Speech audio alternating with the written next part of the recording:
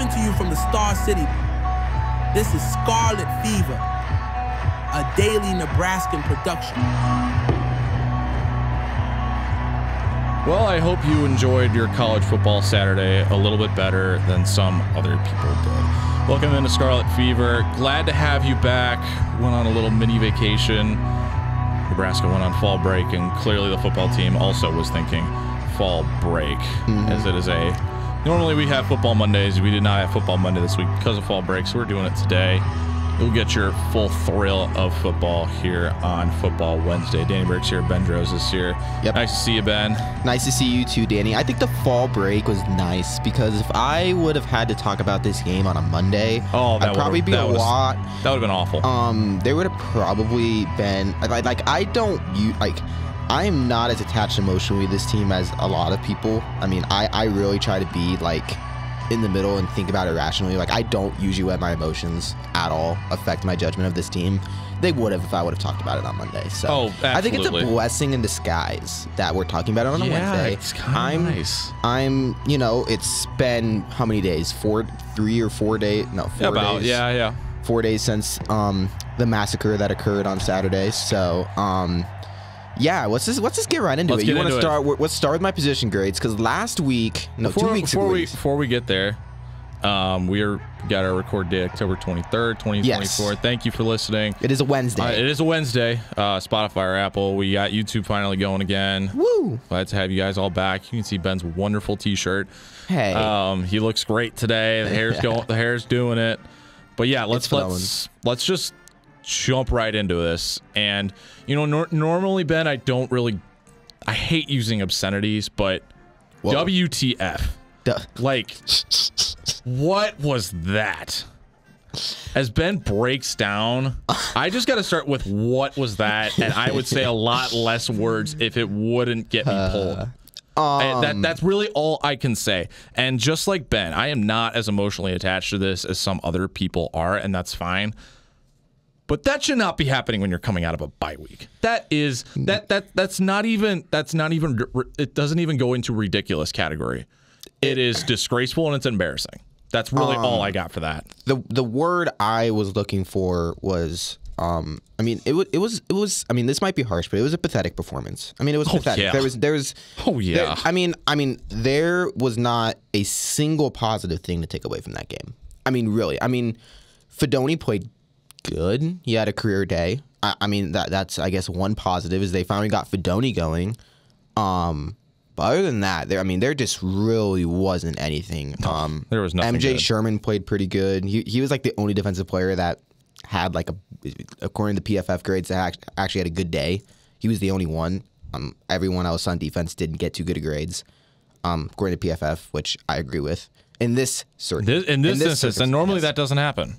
No, I usually don't like their grades. I usually don't care about their grades at all. But I was intrigued, and I thought I aligned pretty well with how the game went. Yeah, you ask what happened, and no one expected this coming out of a bye week. Both teams came out of a bye week, and that just shows. Let's just come right out with it. Go for it. There was no talent gap between these teams. I still believe that. Indiana is not a much more talented team than Nebraska. They might be barely a little bit more talented, but even then, I don't know. I think these two teams are just as talented as each other. I really, truly believe that. So when it comes to that, it's like, okay, they're both very similar talented teams. You then go to coaches. So you go to coaches and how the players executed. Indiana has I said this coming into the game. Indiana has a lot of continuity between their players. Very experienced team. Signetti brought a lot of people over from James Madison. They all know each other. I mean, was it unexpected that Nebraska lost? No. It's the way they lost. I mean, and the comment after the game that was most intriguing to me was when Matt Rhule said that the team didn't quit. I'm gonna call. I don't want to say that he was lying because I think he truly does believe that. But if you were an outsider watching that game, the team quit. I mean, you don't lose 56-7 if the team didn't quit. I mean, the game was. With like 4 minutes left in the 4 minutes left in the first half, it was a 14-7 game. Nebraska was only down by 1 score. I mean, they were right. I mean, it was just like, you felt like this was going to, be a close game. Indiana, I mean, you could tell Indiana was playing better, but Nebraska was still right there. And then it just all fell apart. It all fell apart. And Matt Rule even said this on Monday, the stain of the Scott Frost era of here we go again is still with this team. It's still with this team. And that is why it snowballed so bad. That is why it was 56-7. Is Indiana 56-7 better than Nebraska? No. Not on any planet are they that much better than Nebraska. This was just Nebraska getting in their own way. This was Dowdell fumbles it on 4th down when they would have got a first down, but he fumbles it. Oh my gosh, something bad happened. Ja'Cory Barney on a kickoff catches it, goes out of bounds at the 1-yard line. Again, another bad thing happens. The team is all thinking, here we go again. The defense gives up a couple of big plays. The defense is thinking, here we go again. I mean, that was the whole mindset of the team after all those bad plays. And the bad plays, it just kept happening. It kept happening. And it just snowballed. And the team knew, like, you could tell when the team knew that they weren't going to win. Like, you could tell when Nebraska players knew that this game wasn't winnable. And that's when it really started to collapse in that second half. Because in that first half, Nebraska did not play good in that first half. But they were right there. I mean, for a large part of that first half, they were right there with Indiana. But then that the end of the first half, and then that entire second half was just ugly. It was just ugly football. Like, it was really hard to watch. And I forced myself to watch it because I cover the team, and I felt like I had to. But yeah, I mean, there's just nothing positive to take away from this game. And you got people, now I want to take a step back. Nebraska is 5-2 right now. They're 5-2. I mean, if you would have, at this point in the season, if you would have said Nebraska's 5-2, I don't think Husker fans would have been too mad about that. Heading into Ohio State, you're 5-2. I really don't think Husker fans would have been that mad. They would have maybe been a little bit disappointed. They would have won 6-1, or a lot of fans thought 7-0 was feasible, and 7-0 was feasible. It was attainable. Was it likely? No, but it was doable.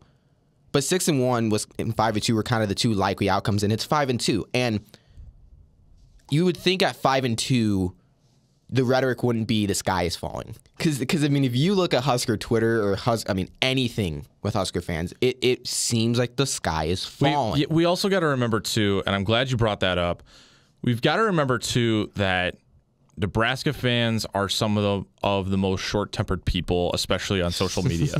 I can be that way, too. And with this football team, my mantra ever since I've been watching this team, covering this team, I've always had kind of a pessimistic outlook on this team.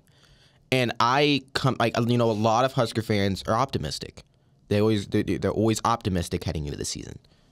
Now, I was more optimistic this year than years past just because of the schedule and getting Raiola here and all that. But I still had a pessimistic outlook on, okay, no, Nebraska's probably not going to be 7-0. Why do I always have that pessimistic outlook? Because Nebraska as a football team has not shown me anything in my entire lifetime for why I shouldn't be pessimistic. When has Nebraska ever done something where you give them the benefit of the doubt and they go and prove you right? Ben, I remember during the winter months and in the early spring, we were having a discussion about what we thought Nebraska could do this fall. Mm-hmm. And I remember telling you that my expectations, with all things considered, the schedule, the transfers, mm-hmm. the new people coming in, mm-hmm. I had said that, and I still stand by it, and I feel like I'm getting proven right, that I can't have big expectations until they prove it. And I remember, and I don't mean to call you out, but I do remember you saying, like, okay, but this makes a lot of sense. Like, bowl game makes a lot of sense here. And I still think that bowl game is still feasible. It's easily feasible. Without a doubt. They're on the doorstep of bowl eligibility, and I don't think that people should be like, okay, sky is falling. They are not making the playoffs. 5-7 is totally happening. Like, no, come on, slow down. Like this is. But the thing is, it could happen. Yes, it could happen, but we're not there yet. We're not. No. We are 7 games into the season. There are still 5 games left. You only got to win one of them to make bowl eligibility. And we also got to remember that. But I think that Nebraska fans setting expectations for this team when they didn't deserve them was a little short-sighted. I mean, because we got we got to remember that this is a team that has stumbled and bumbled since 2016. Yeah. 2016, that was 8 years ago. Yeah. I was in, junior high? I was in, 6th grade, I think? Yeah, I think I was in junior high. I was, spoiler alert, I wasn't a Nebraska fan. Didn't even know Nebraska existed. I know it's hard for you to believe, but I was shorter then than I am right now, Danny. So. To be fully transparent, I am not in the Nebraska lore that a lot of people are that will listen to the show and live here in Lincoln or wherever they're listening in the state. But I do know this. The futility of this team still has not left, and even though they're 5-2. I mean, I can't say that I have felt good about a game all year since UTEP. Even Colorado, I had some reservations, particularly about that second half play. UNI scared me with that defense. Yeah, they only gave up 3 points, but UNI was doing whatever they wanted, and they kicked themselves in the foot whenever they got close to scoring. And then it's felt like it's been a slow progression down since then, especially on the offensive side of the ball. They're not. See, this is the outlook I don't like. People saying that they're regressing. I don't think they're regressing. I think they're just playing better teams, and Nebraska's just not there yet. That's where it is. Like, I don't think Nebraska is a worse team right now than they were at the beginning of the year. Some people really believe that. I don't think Nebraska is a worse team right now. Now, Rayola's not playing as good. 1, that's competition. 2, I think he's a little banged up. You saw he hurt his ankle in that, what was that, the Illinois game? Yeah, he did. He was a little gimpy. Illinois game. He's been dealing with an injury, I'm pretty sure. Rule hasn't said anything. He's been good enough to play. He's not going to. But, I truly believe he is not 100%. And, Nebraska's just played better competition now. Yeah. You go to it. When they played Colorado was just not a good team right then when they played them. And then same thing, Purdue just isn't a good team. Rutgers, they're just not, all these games that they won, they're just not good.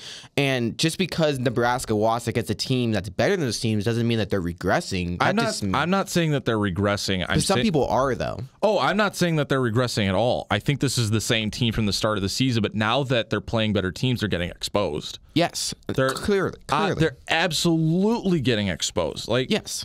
This is, you can't be they're not running over teams like they were at the start of the season because those teams were so far worse than they are. But we got to remember that they have not played like 5-2 is so misleading if you haven't actually looked at the performances and you haven't actually sat and watched the performances. I don't think 5-2 is misleading. I don't think that they deserve the 5-2 record right now. I don't think that they deserve to be on the doorstep of it just because of how they played over the last month. Now, if Nebraska was in the SEC, this would be a completely different conversation. But they're in the Big Ten, and the Big Ten is a great conference, the second best conference in college football. But still, it's not the SEC. And you look at strength of schedule, Nebraska just, it's not the 5-2 is a little misleading. You can't judge teams just off their record, and I think that's kind of what you're getting at here. You can't be like, oh, Nebraska's 5-2, they must be really good. But then you look at some of the SEC teams, and they might only have 3 or 4 wins. But you look at the teams they played, and it's just ridiculous. Have you seen Florida's schedule? Oh, that schedule is crazy. Even from the start of the season. They had a gauntlet all season long, but I totally get what you're saying. And I think for this season, even though that the Big Ten teams aren't playing SEC teams, I think that the 2 conferences are a little bit closer in competition this year than they usually are, especially towards the top. I'm not saying that the Big Ten is better, but I think when you stack the 3 or 4 best Big Ten teams against the 3 or 4 best SEC teams, I think you could see you could see some similarities there. I'm talking about depth, though. I'm talking about SEC has it completely. So this is the thing: is that SEC teams don't have games like Purdue, and they don't have games like. I mean, Vanderbilt has been. They've been the donkey of the SEC for decades, and now they're ranked. This is what I'm saying. I mean, okay, just real quick. Florida. So Nebraska's 5-2. Florida's 4-3. So if you look at records, you'd be like, oh, Nebraska's better, right? Florida has played Miami, Sanford. Ranked. Sanford. That was a gimme. But Texas A&M ranked now. Mississippi State. Yeah. UCF, decent Big 12 team. Tennessee ranked. And then they played Kentucky, who played Georgia really tough. Kentucky should be getting more respect than they're getting. And then now, you want to know who they play upcoming? They play Georgia. Oh. They play Texas. Oh. They play LSU. Oh. They play Ole Miss. Oh, my goodness. Wow. Ole Miss, yeah. And then they play Florida State. And now yeah. But I'm just saying, imagine if Nebraska had a 5-week stretch where they played Tennessee, Kentucky, Georgia, Texas, LSU. They'd lose all 5 games. Newsflash. This is what I'm saying. So this is. I mean, I'm going on a little bit of a soapbox. This is the worst part of college football is the scheduling. It's so like. It's so just not. It's. I don't want to say it's not fair, but it's so like you can't judge Matt Rule in Nebraska's season the same way you judge Florida's. I mean, you just can't. How is Florida supposed to get as many wins as Nebraska this year with that schedule and the Nebraska schedule? Nebraska plays Ohio State. They played Indiana, but other than that, they don't really play a team that's just like this all-great team. They just really don't. And Florida has Tennessee, Georgia, Texas, LSU. I mean, and Miami on their schedule. I mean, it's just like the discrepancy is just, it's crazy to me. If Nebraska had that schedule, Husker fans would be livid. They'd be livid. Nebraska would probably win 3 or 4 games. Yeah. That's it. Yeah. Now, Nebraska's in the Big Ten. That's not their schedule. So, I mean, I'm going to talk with reality, but that was just a little bit of a soapbox. I don't like how some teams have just such a daunting schedule that just seems impossible to navigate. And then you have teams like, I mean, I'm just going to say it, Nebraska, who just really doesn't have that tough of a schedule. All of the games are pretty gettable. So, but anyways, let's get into this. I mean, Nebraska, we haven't really talked specifically about the game. What went wrong? Now, we say everything, but what specifically stood out? The biggest problem this year has been Nebraska has not been able to run the ball, and that continued against Indiana. Nebraska as a team, as you put it. Nebraska as a team cannot run the ball. It's really bad. They ran the ball 29 times, and they only got 70 yards. That's an average of 2.4 yards a carry. That is not. It's not good enough. Now, I haven't been wanting to say this, but I'm now going to say it after the Indiana game. Nebraska has one of the worst rushing attacks in the Big Ten. They do. They're not as bad as UCLA. Like, if you look at UCLA, has only gotten like 600 rushing yards this year. And UCLA's offense has looked better lately. UCLA is averaging 60 rushing yards a game. So their rushing attack isn't that porous, but Nebraska has one of the worst rushing attacks in the Big Ten, and it's pretty easy to say that. And that's holding this entire offense back. You have running backs that, I mean, I'm just going to be frank with you, they're not bad running backs, but they're just not good enough to overcome iffy offensive line play. And that's it hasn't been strong all year. No, and that's the problem. Now, if you look, I mean, we talked about coming into the year where like Raiola has enough around him. That was when we were seeing them against not as good competition. We're now seeing them against teams like Illinois, teams like Indiana, and we're seeing Nebraska still, while it's improved from last year, the skill talent on this team is still not very high. I'm just going to put it that way. They have some pieces. Ja'Cory Barney is a very good player, but he's only a freshman. Carter Nelson hasn't gotten that much action, but I think he has a lot of potential and a lot of talent. But you got guys like Nair and Banks, who are these big wide receivers on the outside that, I mean, that can't get off the line. They can't get off. Their teams are just pressing Nebraska. Teams know how to stop this offense now. It's on film. It's on film, and all you have to do is not play zone against this team. When you play zone against Nebraska, they're going to find the short routes underneath, and they're going to find open space. If you just man Nebraska's skill positions up, minus Fedoni, because Fedoni's actually shown that he can create some space. But I'm talking about against Nebraska's wide receivers, they can't get open. They can't get open when they're manned up. And part of that, I think is coaching. The coaching for the wide receivers is I have to think is just not that great, because I think these wide receivers have talent. They're just not showing it. And two, even though they do have some talent, it's still not as good a talent as all these other teams' secondaries. Like Indiana and Illinois' secondaries were just better than Nebraska's wide receivers. They were just better. Nebraska's wide receivers just couldn't get open. You see Raiola going through his progressions, and he just doesn't have anyone to throw it to. He just has no one to throw it to. I'm going to pose you a question. Besides Raiola, is the best part of this offense the wide receivers? No. Is it the running backs? No. You might want to say it's the tight ends with Fedoni. But I want to say the best part of this offense might be the offensive line. And that is saying something, because the offensive line has been very average this year. It's been very average. They've been pretty good pass blocking. Pass blocking has not been bad. They're not good run blocking. This hasn't been a good run blocking offensive line. Which explains why Raiola is taking 45 throws a game. And this is another thing. And I think this goes back to, now, still, I think that this offense has more talent than it did last year. Now, the offense wasn't great last year, but Nebraska had like the second best rushing attack in the Big Ten last year. What's different this year? You don't have a running quarterback. Now, I think your quarterback's better this year, but you don't have a running quarterback. Raiola is he's not as mobile. He's not as good of a runner as Harburg, but he has the potential to do it. He's just not doing it. They're not running him at all. And I think part of it has to do with his injury I think he's dealing with, and also they just don't want him to get hurt. If you go they're out trying there, they're trying to protect Raiola.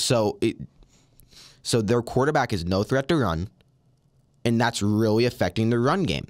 Because, I mean, that's the only thing that's changed. Is the backfield less talented than it was last year? No. Last year, they had Anthony Grant and they had Gabe Ervin. Emmett Johnson and Gabe Ervin, who got hurt early in the season. But still, it's basically the same. All you did was change Dante Dowdell with... You change Anthony Grant with Dante Dowdell. That's all you did. And Dowdell might be a better running back than Grant. But he hasn't really shown it yet.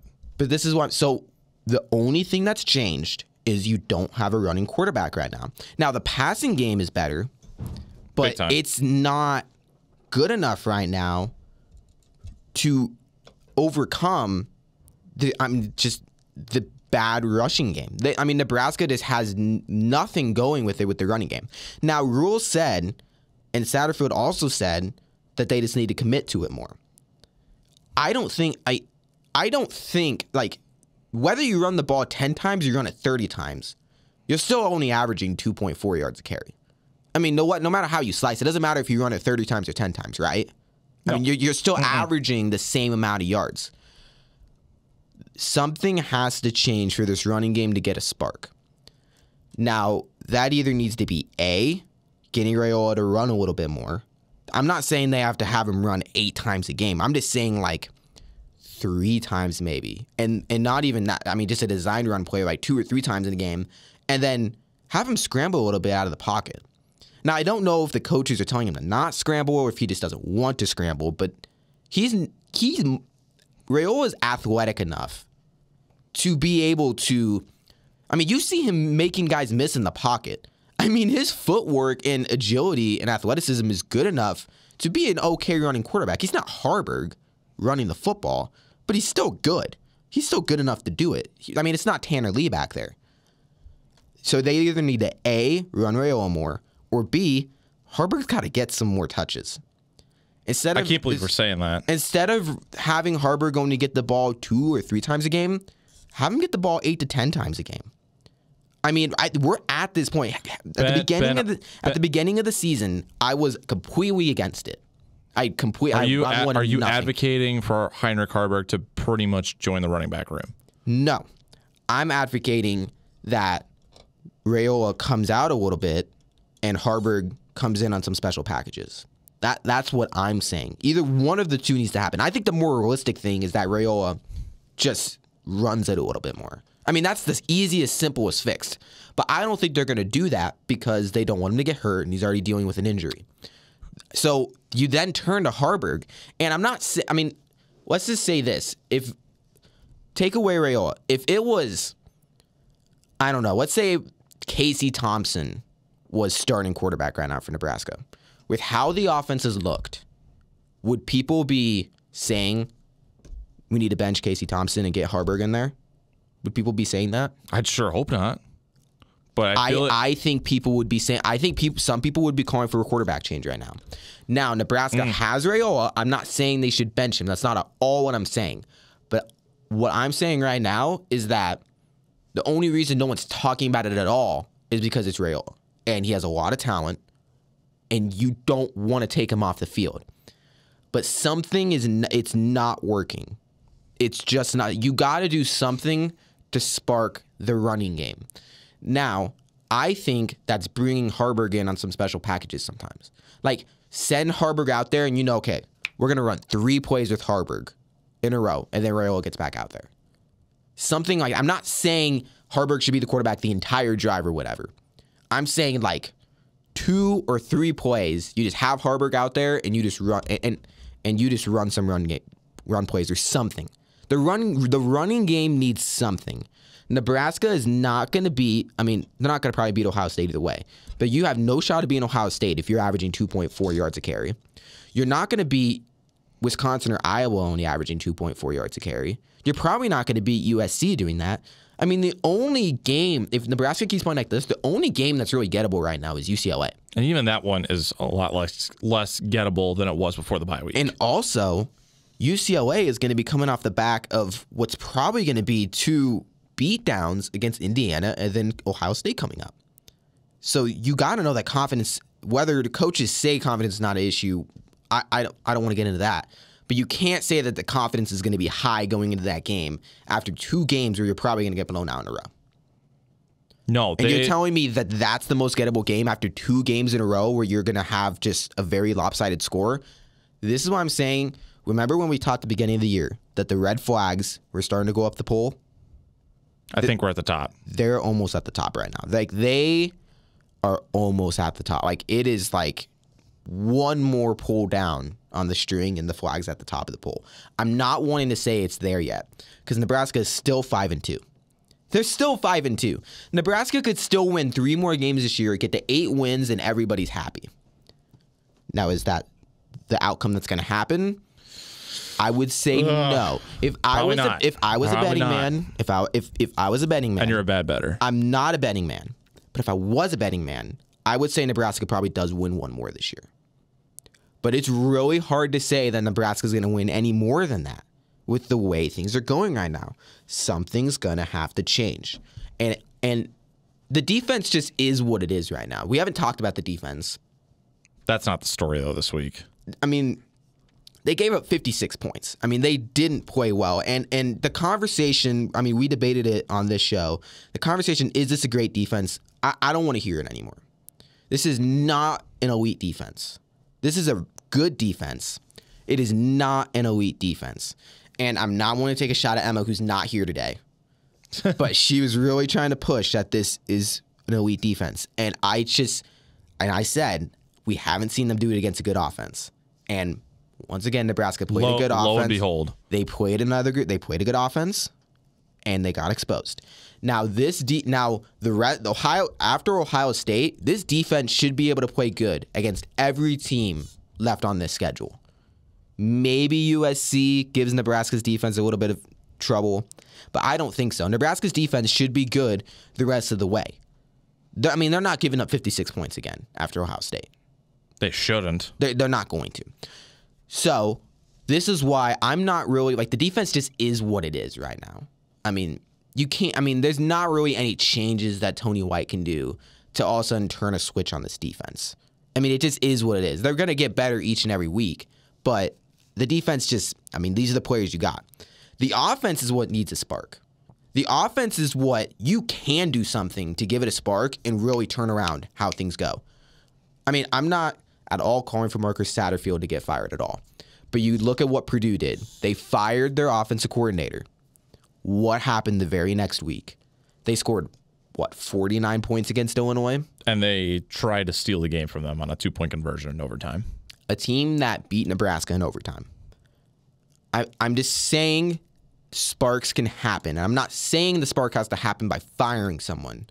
I'm saying the spark needs to happen with the way plays are being called, the personnel being put out there, and then third, I mean, who is making the play calling? Those are the three things you can change. The play calls you're doing, the players that are out there, and the person making the play calls. Ben, let me ask you this. I've talked a lot, so I'll let you go a little bit, Danny. Oh, no, I'm going to let you talk some more because thank you. I think you'll have some good insight on this. I'll ask you two questions, but I'll ask you this first. Marcus Satterfield, after a season and a half, is this working with Marcus Satterfield as the offensive coordinator? I think the answer before I let you answer that, I am also in no way calling for Marcus Satterfield's job, but I think at this point, we're 19 games into his tenure, something like that. Something like that. Yeah. About 19. I think this is a point. We have reached a point to where we should be evaluating.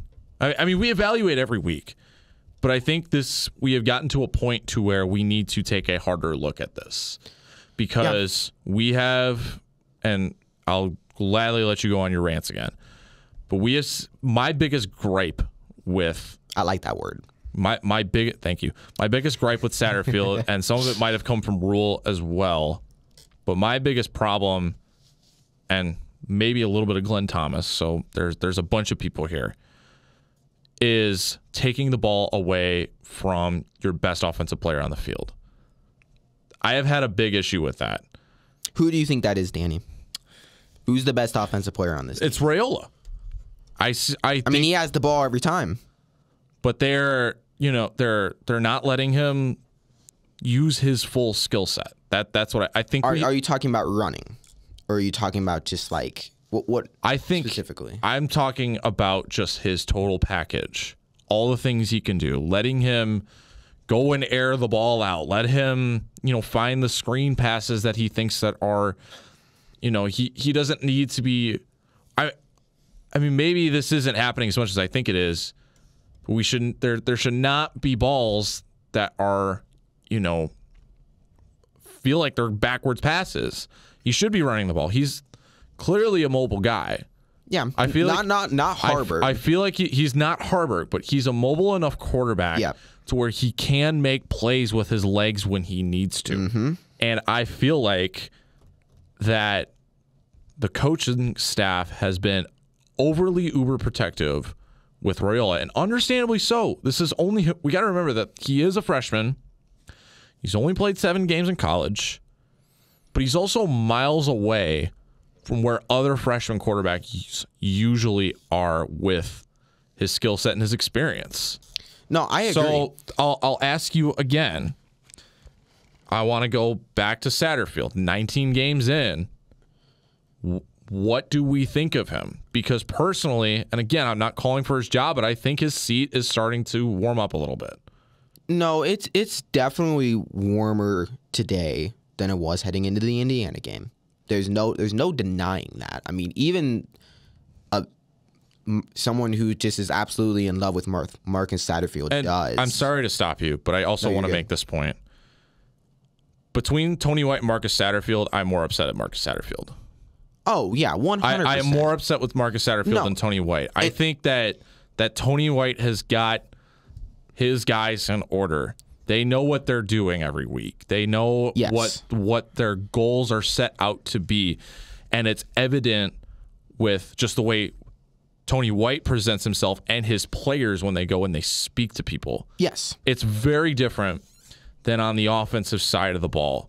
And even though Nebraska's defense gave up 56 points, I am not saying that Tony White's job needs to be gone. No. In no way. I think that Nebraska's defense just got outplayed by a good offense. They did. In this case. But for Nebraska's offense, they just looked incompetent.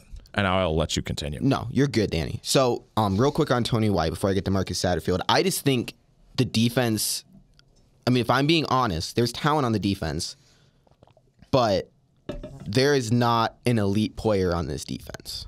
I think that's pretty safe to say, and I think that's kind of holding the defense back. They don't really have a guy that can go out there and just make plays on defense. They don't have that. Now, I think when it comes to Tony White, the conversations of is he going to be a head coach, I think those are going to start dying down. Tone that down a little bit. They're going to start dying down. He's still like very much a good defensive coordinator. We're not saying he's not, but I'm just saying you have to first have an elite defense before you get people start thinking about having you as a head coach. So I think Tony White, the question of is he going to be gone after this season to be a head coach, I think those are going to start dying down pretty soon. I don't think he'll still get some interviews. He'll still get some interviews, but I don't see him really land. And if he does land a job, it's going to be at a very much lesser school, very much lesser school. But now on to Satterfield, because this is the conversation that does need to be had, because that was Marcus Satterfield's 19th game as the offensive coordinator and play caller for Nebraska, and last year it was, I mean, Nebraska doesn't have a quarterback that can throw it. They don't have wide receivers to throw it to. You kind of just gave Marcus Satterfield a lot of leeway with the way the offense is playing, just because there just wasn't a lot of talent on it. And it's understandable. He tried to make the best with what he could. Now, there's more talent on the offense this year. It's still, like this offense still doesn't have a guy like Trey Palmer. Because if this offense had a guy like Trey Palmer, this offense would look completely different. If they had a guy that could stretch the field, the running game would play better. Rayola would play better. The more wide receivers would be open because you'd have to be doubling Palmer all the time. I mean, just like they don't. That's honestly the biggest problems with this offense right now are that they can't run the ball and they can't stretch the field. Everything is just so congested from the line of scrimmage to the first down line. Everything is just so congested. Nebraska just doesn't go downfield, which is very surprising to me because we saw Nebraska finally start going downfield against Northern Iowa. They finally kind of started airing it out against Northern Iowa, and then also Rutgers, Rayola kind of aired it out a little bit sometimes. Even against Colorado, you kind of saw them open the playbook for him.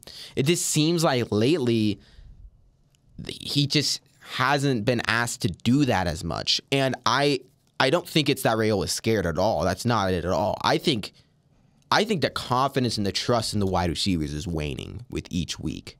It's waning with each week. And that's pretty crazy to say considering how we were talking about them to begin the season. I mean, yeah. I mean, Nair hasn't had a good game since the Illinois game.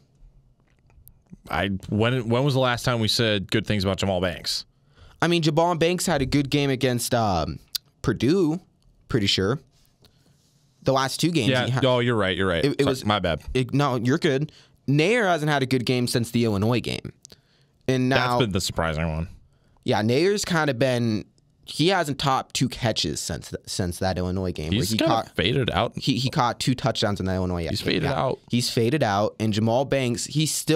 I still think Jamal Banks is still the best wide receiver on this team, but I mean, he just showed that. He just wasn't getting open against Indiana. Now, I didn't go to Indy to watch the game. I can't, so I'm just watching it on a TV. I can't see Jamal Banks on every play. That's the nice thing about being in the game, actually at the game, is you can see going to the games over TV. You can see the entire field, everything that's happening. On TV, you sometimes just can't see the receivers downfield. But, I mean, you just see Rayola, though, going through progressions and just not throwing it to guys. And that just means they're not open. They're taking a long time. They're just not getting open. Now, Fedoni was getting open, but when Nair and Banks are manned up, they're just not getting open. And that is a huge problem on this offense. And that is causing an already porous run game to play even worse. Now, do I think Nebraska, should they be one of the worst rushing attacks in the Big Ten? No. I think this should be an average rushing team in the Big Ten. They should be able to be competent running the ball. But Heinrich Haarberg should not be your leading rusher. No. And because Nebraska doesn't have a passing game with Jamal Banks and Nair right now, it's really hurting the run game.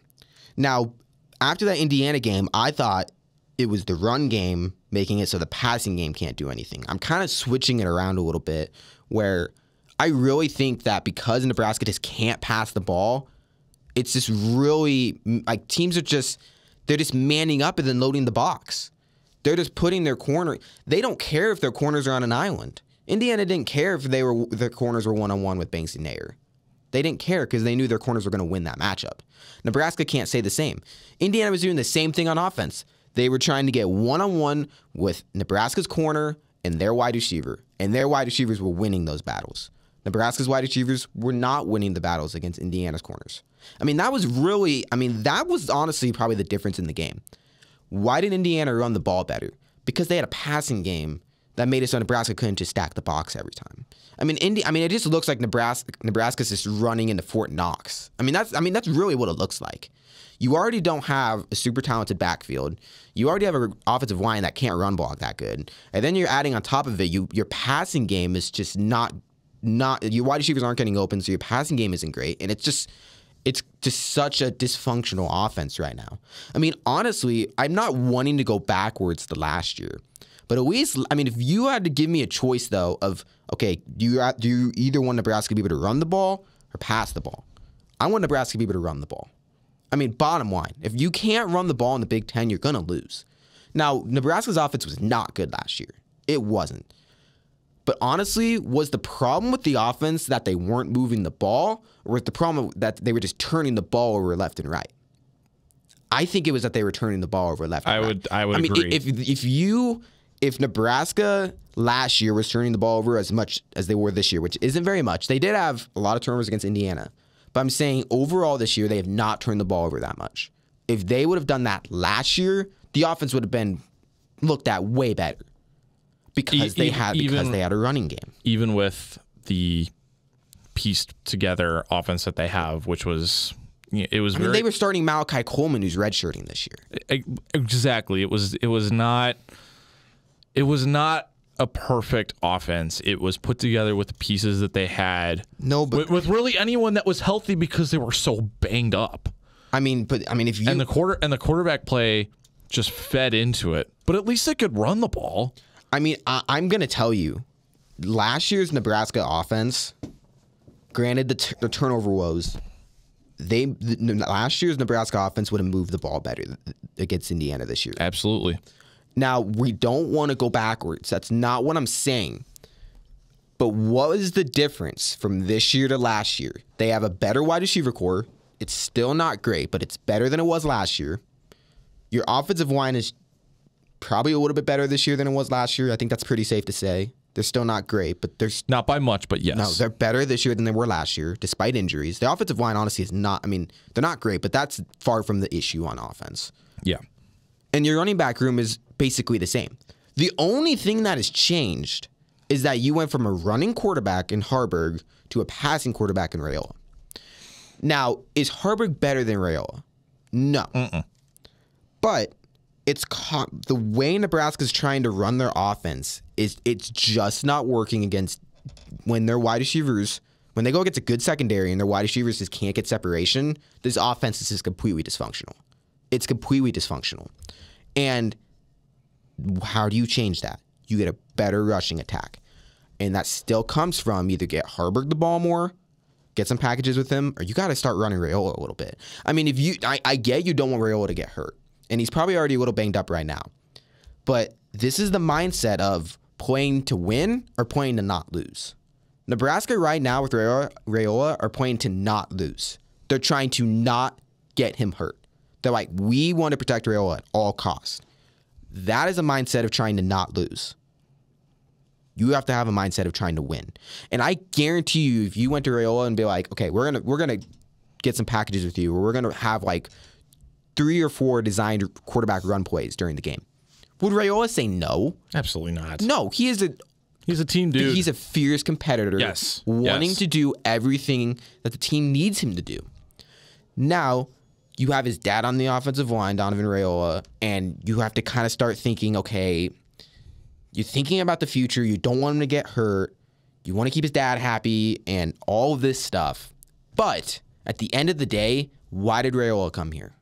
He came here to win games. And how are you going to start winning games? Get the run game going. How do you get the run game going? You get your quarterback to finally be a little bit of a threat running the football. Because right now he's no threat at all. Even Indiana's quarterback, I'll let you talk right after this point. Sorry, Danny. No, that's good. Even Indiana's quarterback, they weren't designing run plays for him. But when he got pressured, what did he do? He stepped up in the pocket. He got out of the pocket, and he made some scrambles. He scrambled. A novel idea. Their quarterback got pressured, and he scrambled. Now, he only got 5 or 6 yards. But you want to know what that makes the defense think? They have to think about it. This guy can move a little bit. This guy actually is a threat to squirt out of the pocket, get out of the pocket, and pick up some yardage. Now, he wasn't out there getting 20-yard runs or whatever after he scrambled.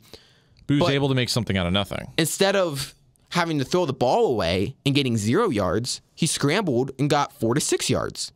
Now, if you're trying to keep your offense going at the right pace, you're trying to get yardage each play, having your quarterback be able to scramble a little bit and get some yardage helps you stay on track. I mean, it could just be as simple as having Raiola scramble a little bit more. I mean, it could literally be that simple. I mean, you don't even have to go all out and have some designed quarterback run plays. Just get him to be even a little bit mobile. Even just to take off upfield just a little bit sometimes. Because he can do it.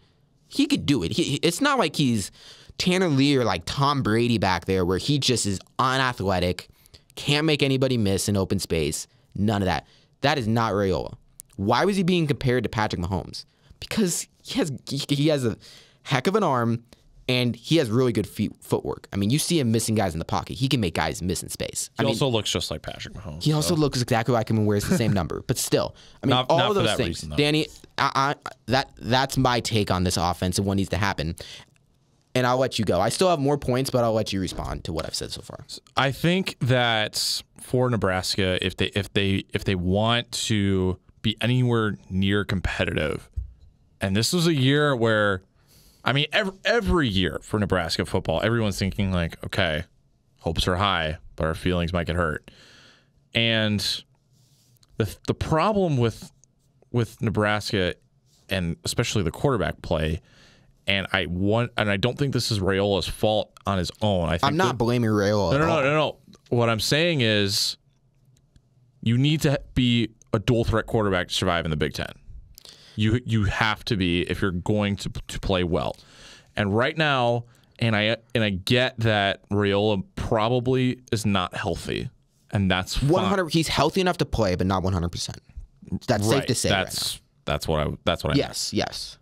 You have to be able to move. Mm-hmm. You cannot be immobile. You have to be able to move. You got to be able to scramble, even if that means just getting a yard instead of throwing the ball away or taking the sack. Mm-hmm. It's recognizing that, okay, this play is broken. I have to call my own number and make something happen.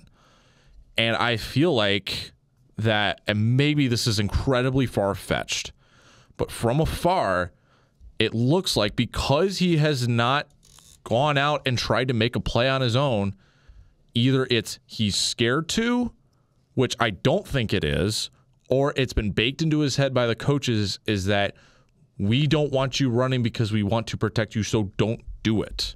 And I really hope it's not that second thing, because that's a damnation on the coaching staff for not letting your players play.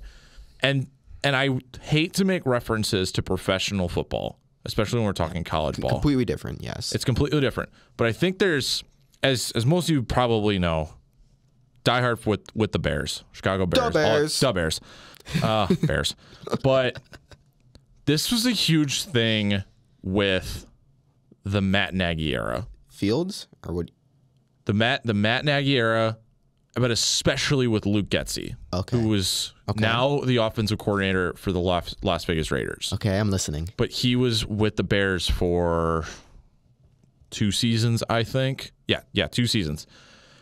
The big problem with Luke Getsy is that, and why he got fired, is because he did not tailor his playbook to his players. Mm-hmm. The Bears were not, the last 2 seasons before this year, were not super strong, particularly 2022.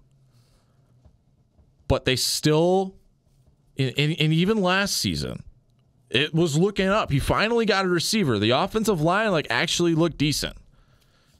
They beat the 49ers in week 1. Was that when Justin Fields went sliding in the rain? Yes, he went sliding in the rain, and I get. And we thought he was the future of the franchise. But my point is that so many of the Bears' offensive players that year were handicapped because the coaching staff, particularly Getsy, and this is why the entire offensive staff got cleared out after last season, because I followed this like crazy. Because you're a Bears fan. Exactly. But I followed this so closely because Getsy did not tailor his playbook to the strengths of his players. Yes. Justin Fields, and Mike Tomlin has been able to help him out, but Justin Fields was not really a throwing quarterback. He could run. He could throw the ball. It wasn't great, but he could run. Like a Harburg, but better. Like a Harburg, but better. Had more speed. Yes. He was built like a Lamar Jackson. Not as talented as Lamar Jackson, but... Yeah, I wish you would have saw the look. No.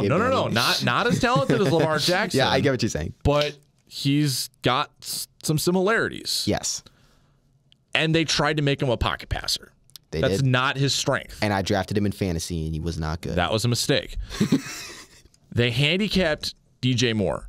Cole Kmet didn't get a touchdown pass, I think, until week 8 or something like that. And now Cole Kmet is one of the better tight ends in the league right now, as Ben throws his hands up. I think that's a little far-fetched, but continue. But anyway, Cole Kmet's looked better this year. No, he has. But he did not look good the first half of the season last year. No.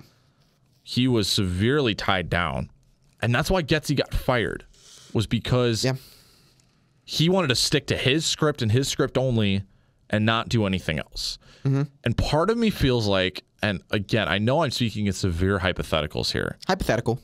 This is all hypothetical, but I really hope that this is not the same situation with Marcus Satterfield, that he is designing his script with how he wants to run it and not adjusting to the skill set of his players. I think that's exactly what's happening. I want to believe that's not it, but I feel like it is what's happening. Danny, I got to be honest. And I think this is why eventually Marcus Satterfield will either A, get fired, or B, get his play calling abilities taken away, is that I think that is what's happening right now. What is something that Nebraska coaches have openly lamented this entire year and said it's not been good? Perimeter blocking. That is something that they have said over and over and over and over again. The perimeter blocking is not good. And you know what's crazy about that, too, is that nothing has changed. Nothing has changed. Nothing has changed, and yet they still keep trying to do all this perimeter stuff. They still keep trying to do the same things when your perimeter blocking is not there. If it's not there, then why are you doing it? That's the exact... See, this is the exact same thing. It's like, yes, they and the perimeter blocking probably is better right now than it was against UTEP. I mean, I'm saying they're probably better perimeter blockers right now than they were because they've been working on it. I mean, right. You have to think they're better, but it's still not good. And yet you're still trying to force stuff on the perimeter when your perimeter blocking is just not good. That's one aspect of it.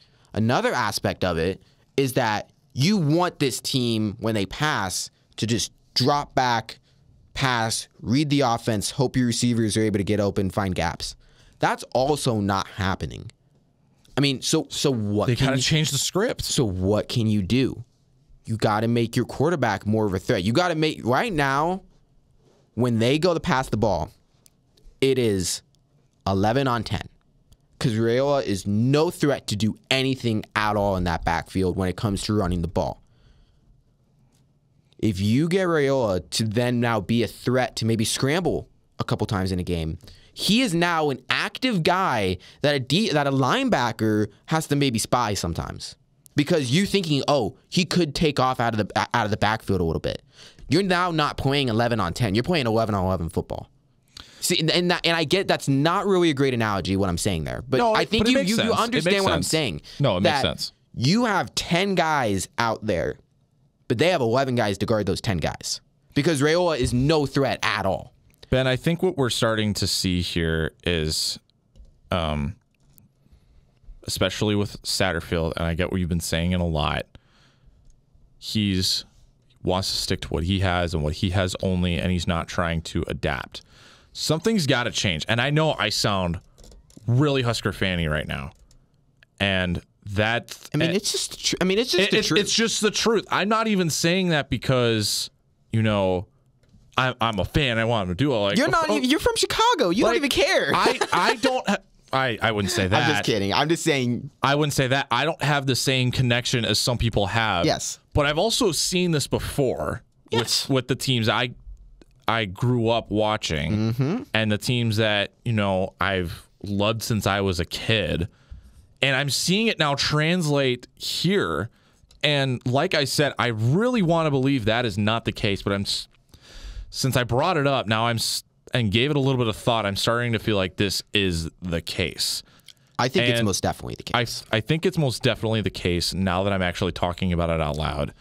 And I apologize if I sound fanny. Husker fanny. I feel like I am a little bit. But from an outsider's perspective, from someone who's not working with the players, from someone who's not in constant communication with the coaches... we don't see practice. We don't see practice. This is what it feels like when they're going out there every week and they're doing the same thing and not adjusting. Yeah. There really is no two ways about it. I think if this continues, I think there's going to start being some calls for jobs. I mean, there already is calls for jobs right now. But I'm saying from more respected people, not just us yapping around. Not the thumb warriors on Twitter. No, not just the thumb warriors on Twitter. I think there will be more people saying like there needs to be a change. There's something's going to have to change. Yeah. If there isn't a change this week, and I'm not saying that this is going. They will get blown out this week. I have no doubt in my mind they will get blown out this week. Yeah. I don't have any confidence going into Ohio State. But for the first 10, 15 minutes of the game, for the first quarter, something's got to look different. The first 15 script, whatever you're throwing out there needs to be something different than what you've been doing. Because you've seen, especially since Purdue, that whatever you're doing is not working. You got really lucky with Purdue because Purdue is not good and they hurt themselves. That's why Nebraska was able to hurt themselves more than Nebraska hurt themselves. Exactly. You got lucky to get out of there with the win against Rutgers. I mean, Rutgers' offense is somehow worse than Nebraska's right now. Right. Somehow, some way that was able to happen. I mean, what else is there to say? It has not looked good the last 3 games. And again, let's take a step back. Nebraska's still 5-2. And now that is why no one, and I'm not suggesting why there should be coaching changes or firings or anything. Because absolutely not midseason. No. Because Nebraska is 5-2 right now, and they still have a very good chance. I mean, I don't want to say very good chance. They still have a chance to easily get 3 more wins this season. And get the 8 wins, and you're feeling great about your team right now. Ben, what I'm saying is if something does not change, and especially if it doesn't happen against UCLA, I'm not saying it has to, come to the forefront against Ohio State this week, but especially against UCLA, something does not change in that game. Those calls are going to be getting louder and louder and louder. Danny, so this is what's going to happen. We've been talking about all these things about what the offense can do better, what they can change. Is any of that going to happen? Is Raiola all of a sudden just going to start scrambling and being a little bit more of a running quarterback? Probably not. I just want the coaches to tailor to the players and stop sticking to what they want to do. And I don't think that's going to change, though. This is just the way it is. I know. I understand this is not the NFL. Yes. And this is the skill set. The skill set of these players are still maturing and still growing.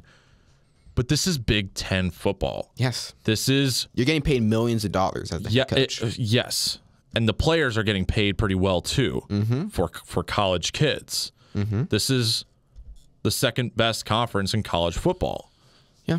This is as close as, for some of these guys, this is as close to the league as they're going to get. They're playing NFL caliber talent for the most part. They will be playing NFL caliber talent for the most part. On Saturday they will.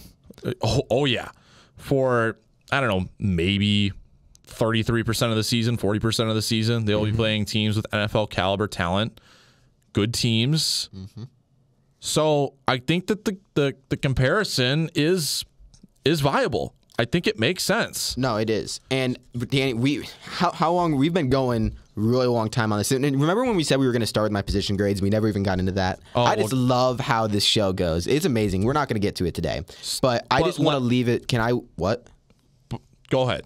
I want to leave it with this: is that what's actually going to probably happen? Nothing's probably going to change on offense. I don't think there's going to be this complete just like change in the play calling, and the offense is all of a sudden going to figure it out. I don't think that's going to happen. Marcus Satterfield is who he is. This offense is what it is. Now, do I think that Harburg might get a couple more touches in the game? Probably. But I don't think it's going to be enough to make this running game all of a sudden be good enough. Are the wide receivers going to all of a sudden just start getting open? Probably not. So what's going to happen? They're probably going to lose against Ohio State. I think that's pretty much a given. The next game against UCLA is so huge. Because if Nebraska loses against UCLA, I don't even want to know what Husker Twitter is going to be like. I don't even want to know what the fans are going to be saying, because it's going to be ugly. Because if they lose to UCLA, the flag is all the way at the top of the pole. The red flag that it's starting to come off. It's starting to fly off. It's so high up. It's so high up that it's going to be flying off, because Nebraska then after Ohio State is probably going to be 5-3. And if you lose to UCLA, you're then 5-4, and you have USC, Wisconsin, Iowa. None of those are games. It spells trouble. This spells very similarly to how last year went, but with an easier schedule. You had an easier schedule this year than you did last year. And yet, there's a very good chance you get the same amount of wins with a better roster this year than you had last year. That is when stuff is going to start spelling trouble. If Nebraska plays Ohio State decent, don't lose 56-7, they lose like, I don't know, 42-14 or something. And it's just like, okay, it was, I don't know. I mean, you get what I'm trying to say. Ohio State's they don't look completely dysfunctional against Ohio State. They go and beat UCLA, and then they win one of the last three. They're then 7-5, and no one's calling for anyone's jobs right now. The big game is UCLA. That is the big game. And I don't mean to cut you off, but you're good. I am most upset about with this, and again, I apologize if I am sounding very fan-like, but they should not have looked this bad out of a bye week. No, we didn't even talk about that. We didn't even get to that, and there's so much to get to. I know. There's a lot to get to after this. It's a shame that we didn't. So I'll try and make this as brief as I can, because we have been going for a while. It's a stain on the program. It's a stain on the program. For what God, I got Marcus Satterfield in my head right now. Well, for what Matt Rule is trying to build PTSD. Here. Yeah, no kidding. For what Matt Rule is trying to build here, this is a stain on his legacy. It's a stain on him. Ben, you're rolling your eyes. It could be. I'll say it could be. You're rolling your eyes at me. It could be. You're rolling your eyes at me. And I think you might have a point when disagreeing with me, but I think that if things do not at least look a little bit better this week. Oh yeah. I know that they are not the chances of them winning this week are like in outer space. They're like, 22-point underdogs. It's not going to happen. Let's get real here. It's not going to happen. all they got to do is just look a little bit more competent and be like, all right, I might feel a little bit better. Maybe. I don't know. Danny, I think you can be completely right. If Nebraska only gets like 5 or 6 wins this season, we're looking at that Indiana game and we're saying this is where the season went wrong. I just want to know what was going on during that bye week. Because when we were talking last week about this game, I did not think that it was outlandish to think that they wouldn't win, but at least be competitive and take it down towards the end of the game. No, yeah, you're completely right. This game was over halfway through the second quarter. It might have the score might have only read 21-7, but it was over the moment Indiana scored that third touchdown. I mean, you want to know the moment when I said it was over? When Ja'Cory Barney went out the 1 yard line on the kickoff. Like that was the play that I was like, you knew that it was trouble as soon as Dowdell fumbled on fourth down. You didn't think it was going to be 56-7 trouble, but you thought, okay, Nebraska's not winning this game. I did not think Nebraska was going to win. I did not expect it to be this bad. So my huge issue with this is you should not be getting blown out of a bye week. No. So what the heck was going on during that bye week? And that's, what were you doing to prepare for this? Because whatever you did, you had 2 weeks to get ready for this team whose offense was ridiculously good. They blew everybody out.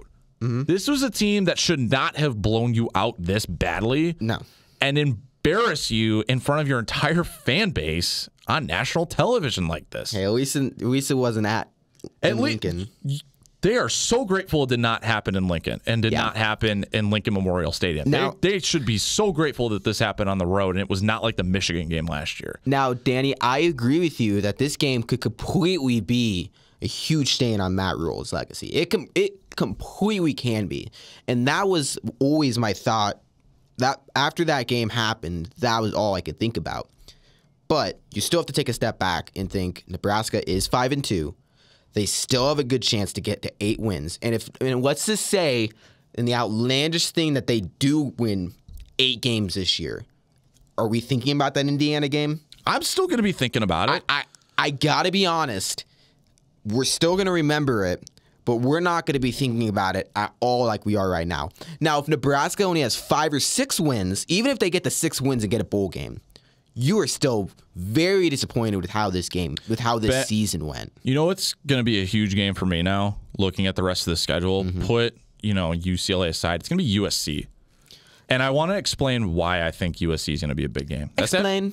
It's going to be after Nebraska's second bye of the season. That means they're going to lose. What are they going to learn from this? Because whatever they did during that bye week, I don't know, clearly did not work. I don't even want to know what they did because whatever it did not work. I hope that for the sake of everyone's jobs in that building, that they figure something out going into that week. They don't even have to win the game. It would be great if they win the game. But if they go out and they put up a clunker like this, they get embarrassed again in a fashion like this to a USC team that's been up and down this year, what does that say about this coaching staff? I don't even put it on the players at that point. I put that solely on the coaches. That if they get blown out by USC on the road after a bye week in a fashion like this, where they're making stupid mistakes, I don't even put any of that on the players. That is all on the coaches. No, I agree. All on the coaches, at the not end the of players. the day, people want to say players go out there and they're the ones that actually play. They have to go and do it. But I mean, it was clear on Saturday that Matt Rule got outcoached. It was clear because he was outcoached from the opening kickoff. Because and this is why. Because I mean, I don't want to say it was just Indiana because this is a good Indiana team. Don't get me wrong. But let's be honest, it is just Indiana. I mean, Indiana, a team that has never had any kind of success in the history of its program. I mean, literally have never had a successful program. Since like the 1940s, they have not had a good program. This is probably the best team they've had since the 1940s. I mean, and that's not even outlandish to say at all. No. This is in Indiana. This is in Ohio State. This isn't Michigan. This isn't Penn State. This is Indiana. Now, I don't want to say it was just Indiana because this was a good Indiana team. But this, again, shows how, why can a team like Indiana go and do this? They're 7-0, ranked number 13. But Nebraska, with all the facilities you have, all the fans you have, the tradition you have. That was the Indiana's first sellout in like a decade. And the NIL. I mean, Nebraska has everything better than Indiana. There is literally not a thing that Indiana has that's better than here in Nebraska. There's literally not something that's better. This athletic department is one of the few in the country that can support itself. They don't take anything from student tuition. They don't take anything from the government. It is self-standing. They get everything from the fans and the donors. Yeah. They don't take anything from the university itself. It runs on its own. Mm-hmm. And the fact that it runs very well on its own. It runs very well. It runs very well on its own. And the fact that this athletic department cannot put together a good football program still with everything that you've got. I don't even know where to start with it. I mean, and it's not the fact that they okay, they're 5-2. It's the fact that a school like Indiana can just come in. Literally last year they were 1-11. Ben, am I overreacting with this? No, you're not. See, Danny, Indiana was 1-11 last year. 1-11. And they are now 7-0, ranked number 13 in the country, and they just beat you 56-7.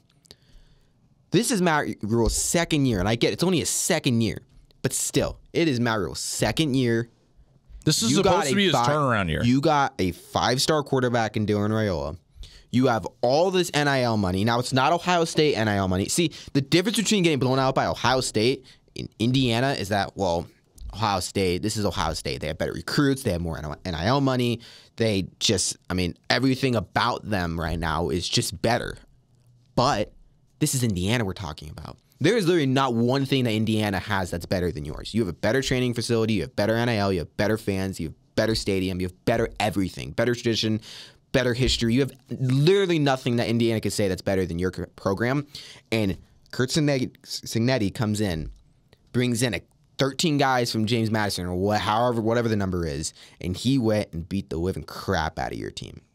Now that it's and this is the word when the word pathetic comes out. It was a pathetic showing, and it just shows how. And it leaves fans questioning why can they do it and Nebraska can't. Now, Nebraska chose a guy that was in the NFL, so he couldn't bring guys over from his former school. Now, that's a different conversation of what kind of coach do you want to hire when you're looking for the direction of your program. Do you want to hire a guy that can bring over some guys and bring you immediate success, or are you going to hire somebody that's going to try to build it from the ground up, and which is probably going to take some more time? I mean, that's just that's a whole different conversation we don't have time for, but still, it just leaves you questioning Matt Rhule's program. But again, they're 5-2, still have a chance to still get 8 wins, and I mean, this Indiana loss doesn't hurt as much, because if Nebraska gets 8 wins, have a chance to win that bowl game, they get 9 wins, I mean, Husker fans are ecstatic.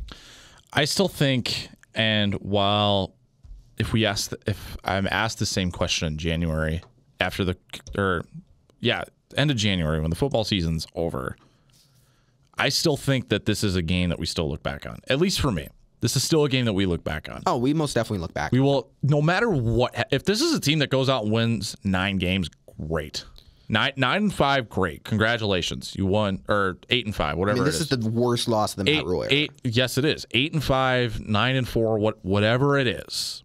Great. Congratulations, you won 9 games. This is still a game that we're going to go and look back on, and I continue to harp on it because there is, again, I'm going to sound like a broken record. I like broken records, but there is no reason that they looked that bad. Yeah, coming out of a bye week. Out of a bye week. Yes, no, it Danny, makes no sense. I completely get it. It's pathetic. It's disgraceful, and it's a damnation on the coaches.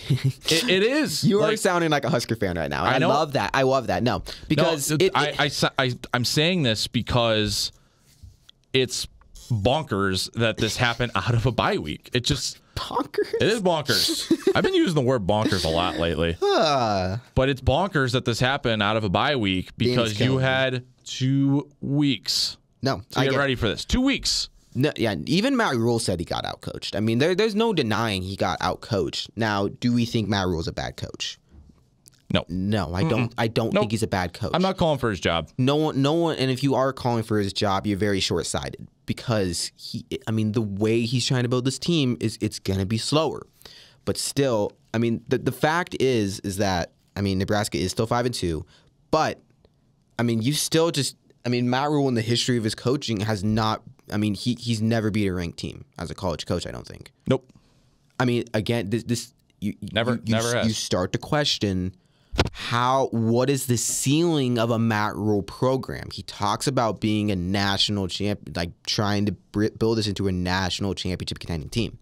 That's all great. That's words, but you've never really shown that you could do it. And then also another thing that was very hard to hear was Matt Rule saying, "Well, we didn't expect this." It makes you question. How did you not see this coming? Like I don't get how you can't. And that was one of the big things about why I'm getting so hyped up and talking like this about the bye week. If you didn't expect this coming, then what did you do during that bye week? What did you do to get ready for this? Because they looked lost that whole time. I'm not saying that he should have been like, oh man, we're gonna lose 56-7. That's not at all what we're saying. I'm just saying there had to have been some kind of a sign that this was gonna happen. You don't just lose. You don't just head into a game thinking that everything is great and then you lose 56-7. That's just not. That's just not how That's just not how football works. I gotta be honest. He talks about how it's X's and O's. There was clearly something in the X's and O's that made you lose 56-7. Now you say you want to take the mental part of it. He's like, if you're supposed, Matt Rule said on Monday, he's like, if you're supposed to be in the B gap, just be in the B gap. Why are you in the A gap? He says stuff like that, and he says it's just football. But it's not just football. And if it is just football, then you should have saw this coming. Because it's like there's no reason you should have not, like, if it is all just football, then you should have saw this coming. You should have saw that they were that much better than you.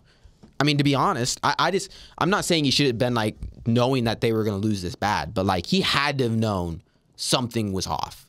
There just had to have been something that was off. There's no way the beginning of that game felt the same as the beginning of the Purdue game or the beginning of the Rutgers game. There's just no way that it was the same. There's no way. Well, we've had quite the rants today. No, and we didn't even get to talk about Marcus Satterfield's comments today because have you seen Twitter? Oh goodness, Marcus Satterfield. Do we have time, real quick? We've gone way over what we usually do, but let's spend 3 minutes on it because let's go real quickly. Marcus Satterfield said, he made some alarming. I was very concerned when I saw. Because and this is why there are Husker fans that are calling for Marcus Satterfield's job right now. And he didn't look great today. He didn't look great yesterday, at the podium, because he said that Nebraska, the yards per play, the yards per play thing, but that wasn't even the thing that got me the most because he didn't know the goal. He's like, well, he's like, what's even leads the nation or whatever. That's kind of just like, okay, you're the offensive coordinator. You should probably know how many yards per play you're shooting for. Shows he's not prepared. It really does. I think he was though caught off guard by the question. He did look a little caught off guard. It was the very they literally were like he was about to walk off the podium and then someone asked that. So I think he was caught off guard a little bit, but he still said what he said. But the most damning thing that he said was that he needs to commit to the run game more. And I'm like, that was your 19th game as an offensive coordinator. Why are we still having discussions of not committing to the run game more? That's more where I'm coming from because it's just like, at this point, why are we still having conversations about you needing to commit to the run game more? It's just not hard. If you want to run the ball 20 times, run the ball 20 times. If that's what you mean. Now I get you don't want to just be like, oh, we have to run the ball here because we have to commit to the run game. So even though we know that they're blitzing, we're not going to be able to run anything. We still got to run it. It's not that. It's still like, if you have a philosophy, go through with it. Don't say you need to do something and then you don't do it during the game. Because all beginning of the year, Matt Rule and Satterfield both said we need to be a run first team, and they haven't done that this year. Nope. They haven't done that this year, and they're still saying it, and it's all just words. And I think that's why Husker fans get upset, because everything is just words and there's no action being put into it. And that's the frustrating part for fans. Thank you for that rant, Ben. You're welcome, Danny. We've done a lot of ranting. We talked had a little fan talk today, but it came from a place of football people just not doing football things, and they got exposed for it, and I personally got passionate about it and started going. Sounded like a Husker fan, Danny. I'm proud of you right now. I'm proud of you. I started going on a tangent because this is not how football teams should operate. Remember when I said, I think it was the first episode of Scarlet Fever, I said it's not bad luck, it's just bad football. I said, I mean, everyone thinks that Nebraska's like cursed. They're never going to be good again. It's not that. It's just bad football. Saturday was just bad football. It's just bad football. And that's why I got the way that I was, because this is a team that has proven over and over again that they cannot solve the incompetency problem. And Saturday we saw some incompetency. We did, but I mean, it's still crazy how everyone is looking at this as a sky falling thing, because it is a little crazy. I don't think that the sky is falling. I think that it's approaching sky falling. I think it's very close. I think we're ascending to that spot. I think that something's going to have to change on Saturday, no matter what the outcome is. Something is going to have to change against Ohio State. I don't think this Ohio State game is going to show much. I got to be honest. I don't think it's going to show much. I just want to see one thing be different than what it was this week. Just don't get blown out this bad. Don't look like you are playing Pee Wee football. The game you're circling is UCLA right now. I'm telling you. Matt Rule says you got to go 1-0 every season, but I know, and they know, the UCLA game is the most gettable game. You have that at home. They're not that great of a team. That's the game that they're circling, saying this is the most gettable game. And if you don't get that game, your players are now. I mean, and Matt Rule said in his press conference, the hardest thing he's had to deal with this year is that mindset of here we go again. That mindset's going to be in full effect if they lose to UCLA. It will be everywhere. It's going to be in full effect on the outside noise from fans to your players in your locker room. And for me. And you and me. We're all going to be thinking, here we go again. And that's on Matt Rule to get rid of that narrative. Here we go, Jim. Here we go, Tony. All right, Danny. We need to end this so this doesn't go 2 hours. Well, thanks, Danny. That was good. We've had some very good conversation today. It was good. That's why we had to go. I mean, there was a lot to talk about. We showed some additional emotion that we usually don't show because you did, especially for me, because this is, I've dealt with bad football a lot. I mean, you're a Bears fan and a Husker fan. I do have the Husker fan in me. I try and put it aside as much as I can, and I let it come out. It's put aside right now for me. I let it come out a little bit just because, especially for the players, like I care about the players and their well-being and want them to do well. Yeah. And it annoys me to see that the coaches are not playing to their strengths. And hopefully something changes. I don't know if it will. Hopefully something changes. We'll see. As someone who is close in age to a lot of these players, I feel for them. And as someone who's played sports, I feel for them. Like I hope that they're hearing the outside noise. I know they are definitely hearing the outside noise, and I hope that they're channeling it into making themselves better. And I want to support them as much as everyone needs to support. Yeah, Ben and I are both students here. All these players are students here. We want to support our peers as best as they can, and from our lens, this does not feel like that their coaches are supporting them in the way that they need to be supported on the field. And the coaches have been saying that. I mean, there's not a single coach on the Husker staff that have been blaming the players. I don't feel like. I mean, they all say it's their fault. Yes, and how many times? And my thing is how many times can they say that though until something happens? Exactly. Well, I hope you had fun with this episode. I did, Danny. I hope that all of you enjoyed some of our rants and got to an extra long show. An extra long show. It was overdue. I hope that next week's it isn't as emotional as this is, and doesn't get it as it doesn't go as long. That'd be nice, bro. But we didn't even get to everything I wanted to talk no, about. So there was a lot to get to. We need another show this week, Danny. Give me a Friday show. We might do a bonus show this week, so stay tuned. With that said, you can read all of our football coverage at dailynebraskan.com. Ben's position grades are there. Yeah, read my position grades since we didn't get to them. There's a couple other things there that you can take a look at.